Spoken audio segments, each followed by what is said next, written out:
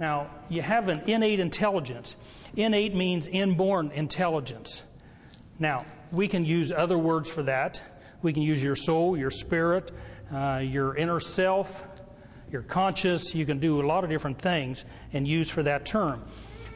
What you don't realize, and I only realized only just a few years ago, some writings have come out to show that chiropractic, we know, was founded and discovered by D.D. Palmer in 1895. But what we didn't know was D.D. Palmer was a spiritualist.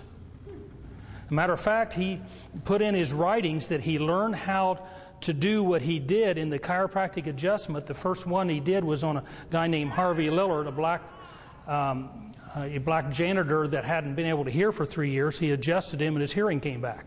Didn't have a backache, didn't have a neck ache, he couldn't hear. By the way, his second patient had heart trouble. It was a long time before it got into where it was back problems. So the way that he adjusted this Harvey Lillard, he learned from a man who had died 50 years earlier that he had never met. So Harvey Lillard talked with dead people, so to speak.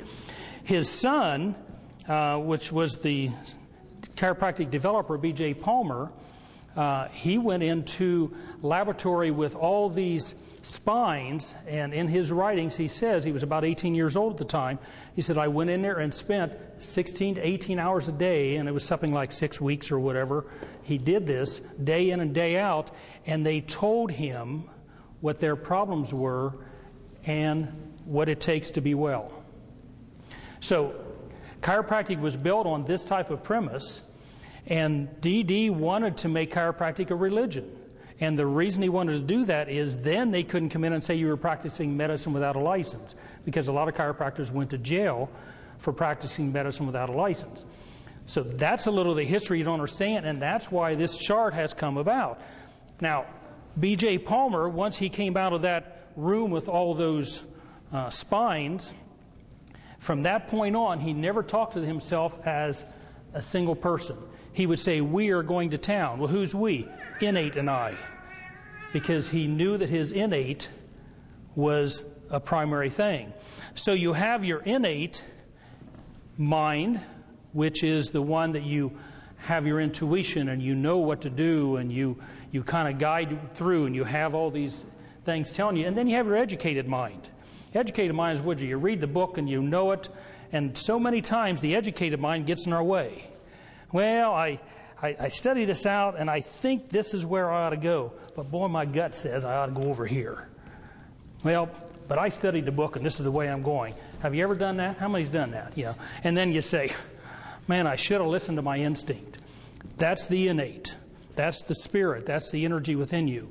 Now, the scriptures tell us that we are made in the image of God. Now, does that mean that God has flesh and bones? The time here on earth is so short, and the flesh and bones are nothing. What happens if I die this instance? What happens? Nothing. The temperature is the same, the blood is the same, all this, except, besides the heart stops beating, there's no energy within the body. The energy steps over here and it's right here. And that's the only difference. So really, what I am is an energy being inside of flesh and bones. So if I am in the image of God, that means that God is energy also.